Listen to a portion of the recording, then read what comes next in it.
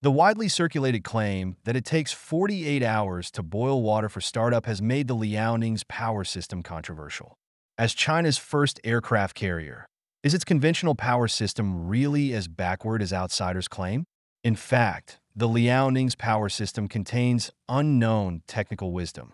Through unique design and optimization, this questionable system has demonstrated amazing reliability and durability in actual combat. So what are the features of the power system of this warship that ushered in the era of Chinese aircraft carriers? Why did China choose this power scheme?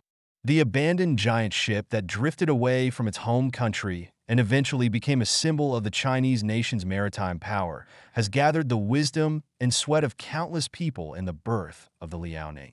At an auction in 1998, a Chinese businessman named Su Zhengping auctioned off the unfinished Soviet carrier with a full load displacement of 67,000 tons and a hull length of 306 m for $20 million. 2002, after 627 days and 15,200 nautical miles, the weather-beaten ship finally arrived at the port of Dalian.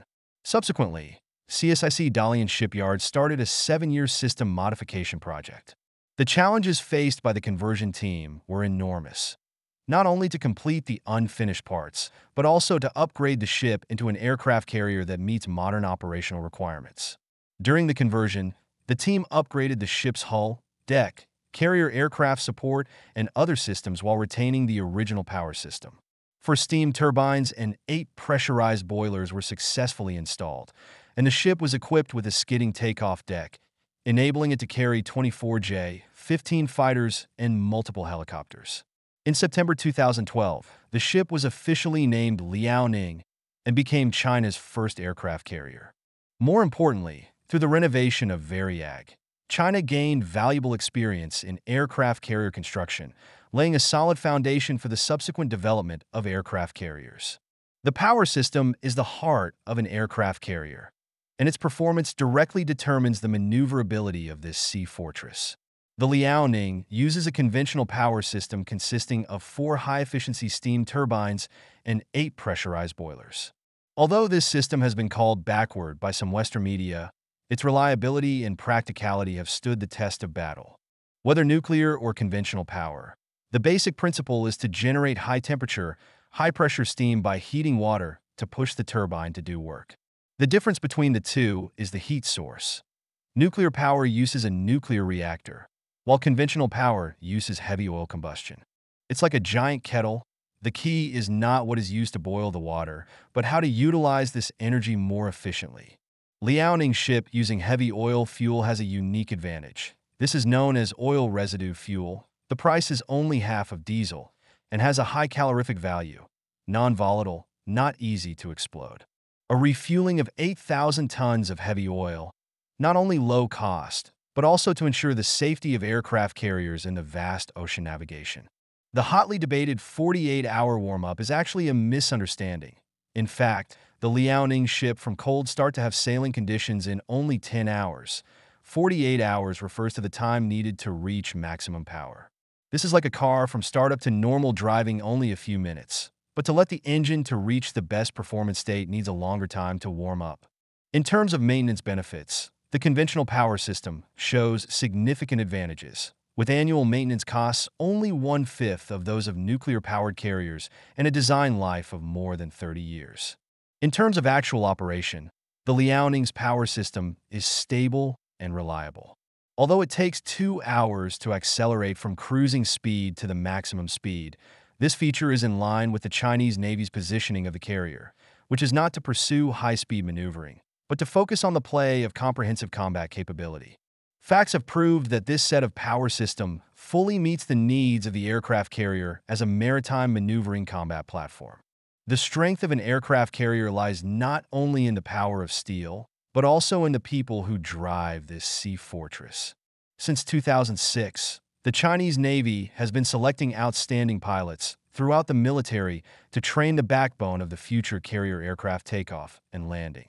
These elite pilots, known as Golden Helmets, will face the biggest challenge of their lives.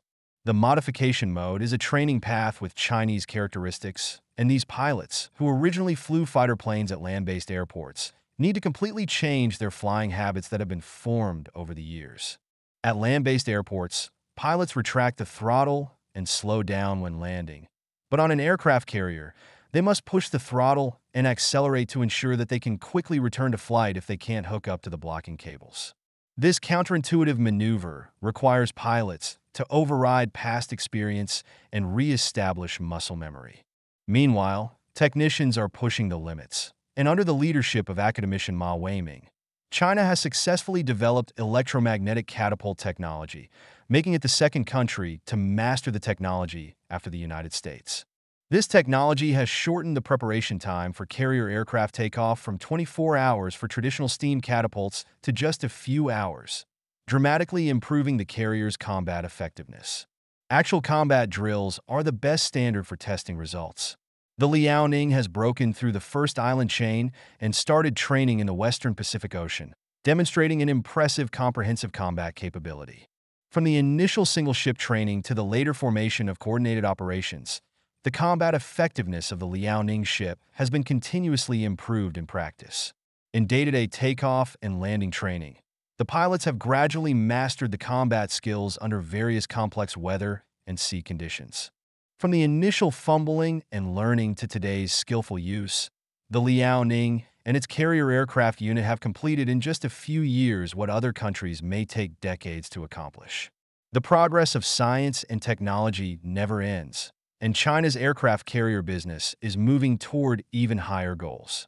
With the development of a new generation of supercritical steam technology, the energy conversion efficiency of the power system will be significantly improved. A brand new fuel system is being tested, which will drastically shorten the warm-up time and bring the carrier's rapid response capability to a higher level. The modularized design of the power plant leaves ample room for future upgrades. The research team is exploring a number of cutting-edge technologies, including the application of new materials, intelligent control systems, and integrated electric propulsion.